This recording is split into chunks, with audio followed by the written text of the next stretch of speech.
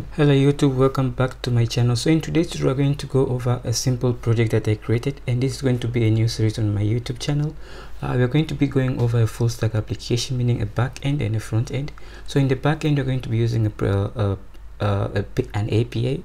So let me just explain to you what the project does first. So the project is just about like an inventory management system, right? So it can be used like by small groceries or stuff like that. This is a small project, but you can advance on it with the knowledge that you learn from this video to make a full, like a real world like project. So it allows you to add a new product, it allows you to search for products, it also the products that can count, you can delete products, you can get details of the suppliers, you can update products and stuff like that. So for example, let's just start with the delete functionality. So I can go ahead and actually delete this. You can tell me the product has been deleted. I can press OK, and it's if I refresh this, you can see it has been deleted. So it has been deleted from the back end. So if I go to back end, you can see we have that request there, and you can see it has reflected. So this is actually a real-time application. It's working with the back end, and I'm running the back end here, and I'm also running the React app from this side, right? So it's actually a full stack project. So this is what we're going to be trying to cover, because you can also go into ahead and get the details suppliers of the details of a given supplier of a product. If I click on suppliers, you can tell me that this product has been supplied by John Doe. This is the email, the phone number, the contact. I can even send them an email, and I can send them the email with the content, right? Yeah, so that's what the application. So you can also go and actually try to update. So let's try to update this. Let's say that the quantity sold is the unit price. Let's change the unit price to be let's say 400, and if I press update again, it's gonna go ahead and actually product updated. I can press OK, and if I go back to the front end, you can see the product has been updated, and this one has been updated, and it has been changed. The unit price has been changed to 400. Yeah, so that's the main use of this application. You can also go ahead and delete this. If we look at the delete functionality, you can just go ahead, let's look at the adding functionality. So we can go ahead and actually add a new product. Let's call this product let's say we're having bananas, okay, and then the quantity sold, let's say we have sold 200. I mean the quantity in stock is 200, the quantity sold you have sold only 20. The unit price you can say is 300, and then the revenue is, can leave it to 0, and then I can provide in the ID of the suppliers. So if I go back to my API, okay, so let me just close this for a moment and explain to you. So if you finish building the API using FastAPI, but we're going to be using FastAPI using Python, and then the front end is going to be handled by React. As you can see here, we're going to be using React for the front end, and for the back end you're going to be using FastAPI. And if you build an API in FastAPI, it provides you with this GUI that you can use for your application. So you can see this GUI, you get it right off the box without doing anything for it, unlike other applications like Flask, where you have to write this yourself. Like you can see in my last previous series on Flask API, where we build an API using Flask, you can see that we have to write this using JSON files ourselves, but in this FastAPI provides you this right off the box. So for example, if I just go to get all suppliers and execute this, it's going to return to me a list of all the suppliers. Let's say I want to say that the supplier of this is James with an ID of 4. So I'm just going to come in here, and then I'm going to type in the ID of the supplier, and I'm going to submit this. And then you can see the product has been added successfully. I'm going to press OK, and if I go back to my front end, you can see the product is here, right here, bananas, and I have sold 20. So and the unit price is 300. So this times this is actually 6,000, and you can it does the calculation for you automatically. So yeah, that's the project that you're going to be building. And then again, you're going to be using Python for the back end, and you're going to use FastAPI for the back end, and for the front end you're going to be using React.js. So yeah, that's the basic functionality of the product. You can also search for products. So for example, I want to search for bananas, press enter. You can see now we have only bananas in our list. So it actually searches and filters the data, and if I refresh, all the data come back. So that's the basic application we're going to create. So we can also go ahead and actually add different suppliers. So I can go to suppliers page, and this will enable me to add a new supplier. And if I add a new supplier, I can add a product to the supplier, and then I can be able to send an email to the supplier. So for example, let's say here I want to add in a supplier, and this supplier called Jane. Let's call it Jane. Gendo, and then the email of the supplier. So I'm going to just go to use a temporary email. So I have a temporary email pulled up here. I can copy that, so you can get it, you can use a temporary email, or you can just use your own email. Then I'm going to paste in the email here, and then I'm going to pass in a phone number. Let me just type in a phone number. Let me just say this is my phone number, and then just to any random number. So this is be that, yeah, and then we can leave it at that. And then the company, we can say let's call it Chain Limited, and then we can specify the email title. You can just say hello, and then the email content can say hello. Let's change this to be James, happy to have you here, and then I can go and actually send that email. So let me send that. First of all, okay, what I need to do right now is just I'm going to add this supplier to the list first. So I'm going to press add, and you can see we got an error. So let me just press OK.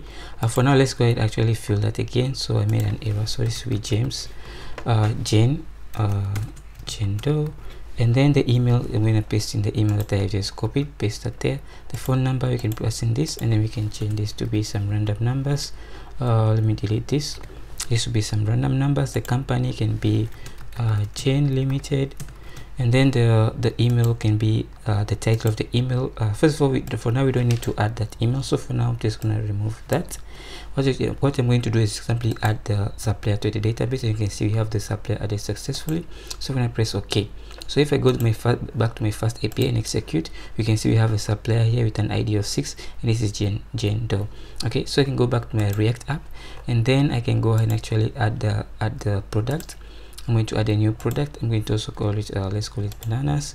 It's 200. Quantity in stock is quantity sold is 20. Okay, we can leave it as 20. The unit price is 400. The revenue so far is 0, and then the supplier with an ID of 6, which is Jane, right, which is Gendo from here. So I'm just going to press submit. It's going to add the product has been added. I'm going to press OK, and if I come to my front end, I can see the product has been added here by this Gendo, and you can see the unit price. Okay, so I'm going to go ahead and actually go to suppliers, and in here I can go ahead and actually add send Gendo an email. So first of all, you will need to have a product of that related to the supplier before you can be able to send the supplier an email. I know that's not the best design, but this is just a simple project to introduce you to a full stack application. You can improve more on this to make it like a real world application if that's what you're trying to achieve, but it's just to introduce you the concept of full stack application, how you can build an API and build a front end in React to consume that API. Okay, so I'm going to go ahead and actually send an email, and this is going to send an email for real. So if I press send email, it's going to take some time, and then the email is going to be sent to this specific temporary email. So you can see email has been sent. So I'm going to press OK. So if I come back to this temporary email, an email should pop up here, and you can see the email has popped up. And if I press that OK, and then you can see this is the email, right? Let me just close this. You can see hello Jane, let me just try to see hello James, happy to have you here, which is a message that we sent, and you can see this is the content of the email, right? So yeah guys, that's all we're going to go ahead and actually create. So this is actually the project that you're going to be creating. Okay, and I think I have messed up something here. This is supposed to be the email content. It's supposed to be the title. As you can see here, it has been messed up. It has been reversed. Okay, so that's what we're going to fix in our tutorial and try to make this a kind of a real world application, kind of just to give you guys the knowledge on how to create the API full stack application. So you can see this application it has some like it's not like something that you can use in the real world, because you can see that you have to look into the API to get the supplier's ID, but this is just to give you an idea. You can create, if you learn the basics of this, you can create another page for this, and then you can get the list of all the suppliers, or you can even in the adding of suppliers, you can have like a list that shows all the already existing suppliers that you can select from. But this is just a simple project to introduce you to the basic concept of how to create a full stack application using FastAPI and React. So guys, if you're interested in this project, kindly click the subscribe button, since I'll be uploading these videos from in the future, and I haven't started recording here yet. So this is just the first video just to introduce you to it. We'll be using FastAPI for the back end in Python, and you'll be using React.js, JavaScript for the front end. Yeah, so the application you're going to be creating. So guys, if you're interested in this application, please kindly consider subscribing to my YouTube channel so that you can be the first guy to get noticed whenever I start uploading the first video. So the first video, we're going to go ahead and actually build our API, and then in the other videos we also go ahead and add more functionality to our API, and then finally we're going to build this front end that's going to be consuming our API. So guys, if you're interested in this project, kindly consider subscribing to my YouTube channel and hit the subscribe button so you can be the first person to get noticed whenever I start uploading the video. So that's all I wanted us to introduce you to the project for now. So in the next tutorial, I'll start building the API, and you're going to build the API using FastAPI, and you have this UI, and you can see all of this is running on my local machine, and all of this is running on my local machine, right? Yeah, so that's what to be doing. This is the code we'll be writing in Python. Everything that you will go ahead and write the code to send an email, to add to do the CRUD functionality for products and suppliers and stuff like that. So guys, if you're interested, please kindly consider subscribing to this channel and hit the subscribe notification bell so you can be the first person to get notified whenever I upload the next video. So next video, we're going to go ahead and start building our API. So guys, if you're interested so far, yeah, kindly consider subscribing. One more time, I'm just new to YouTube, so help me by motivating me to keep making these videos by subscribing to my YouTube channel. So guys, thanks for watching. I'll see you in the next tutorial. Keep safe.